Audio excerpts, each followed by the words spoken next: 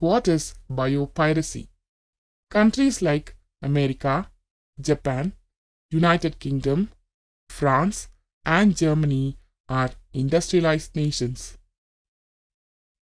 These nations are advanced in technology with financial resources, but compared with the Indian subcontinent, are poor in biodiversity and traditional knowledge related to the utilization of flora and fauna that constitute the bioresources. The clandestine exploitation and utilization of bioresources from a country by several organizations and multinational companies without proper authorization is known as biopiracy.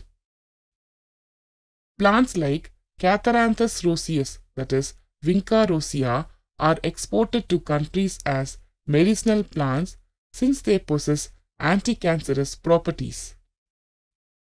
The companies of the rich nations are interested in the biomolecules present in the plant.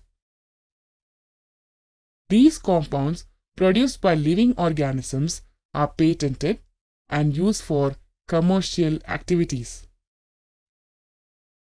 As a result of this, the farmers who cultivate the crop are being deprived of their rightful claims and compensations.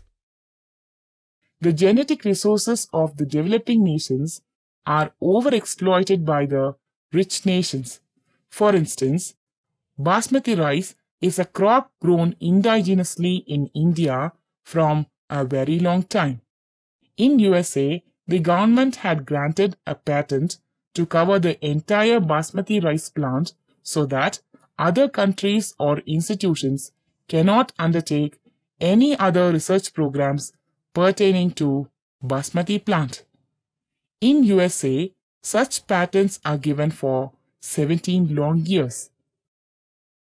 Pentadiplandra brasina, a native plant of West Africa, produces a protein called brasine. It is several hundred times as sweet as sugar.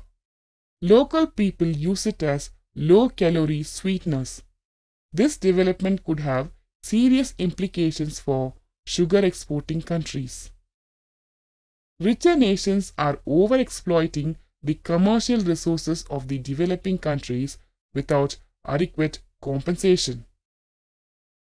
With advances in scientific equipments, instruments, and techniques, the biodiversity of the poor and the developing nations of the tropics are overused and exploited by the rich nations. There is a growing awareness of this overexploitation, and hence the developing countries are enacting legislative laws to prevent this overexploitation by the rich nations.